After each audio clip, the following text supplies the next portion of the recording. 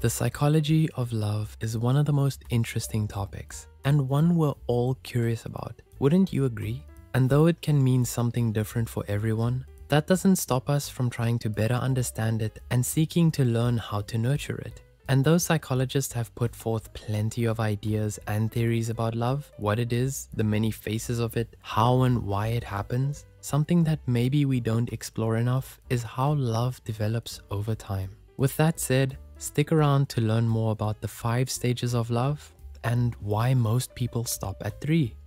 Stage 1. Infatuation and early attachment. According to clinical psychologist Dr. Deborah Kushaba, the earliest stage of falling in love has a lot to do with attraction, infatuation, and early attachment. Often people will experience a strong sense of euphoria being around the object of their affection, and when their feelings are reciprocated, life will seem all the sweeter for it. They'll get butterflies, laugh more, flirt often, and feel little else but passion and playfulness. This is usually everyone's favorite stage of love because it's all about fun and romance. Stage 2.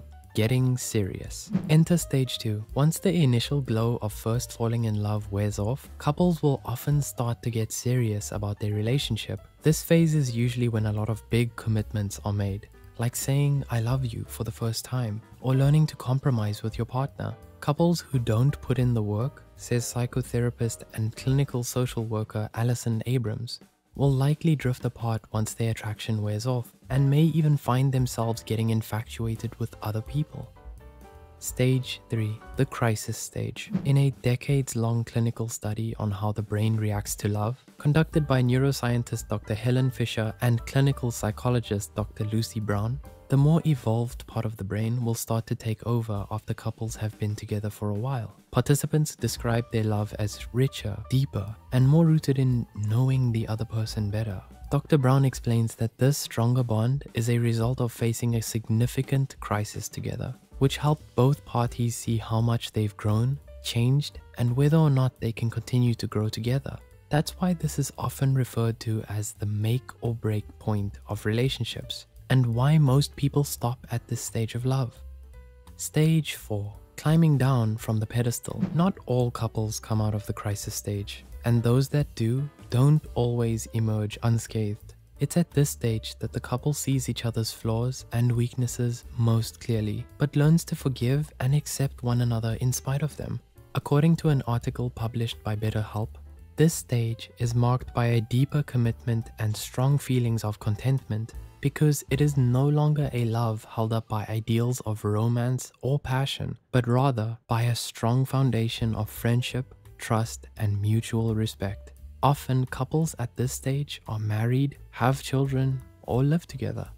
Stage 5. Deep attachment and stability. Not long after the 4th comes the 5th and final stage of love, deep attachment and stability. According to BetterHelp, reaching this stage is quite a rare achievement, as it means that a strong and lasting bond has been made.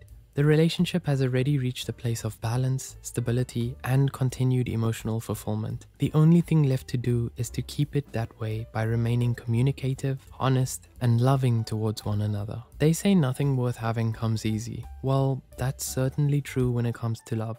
It can be beautiful and enthralling, yes, but far from the perfect fairy tale most of us may want to believe. But having a good understanding of the different stages a relationship goes through can help you navigate your way towards a more enduring and loving partnership. So, what are your general thoughts on this video, or about love in general? Let us know in the comments down below. If you enjoyed this video, go ahead and share it with others. Until next time, thanks for watching and take care.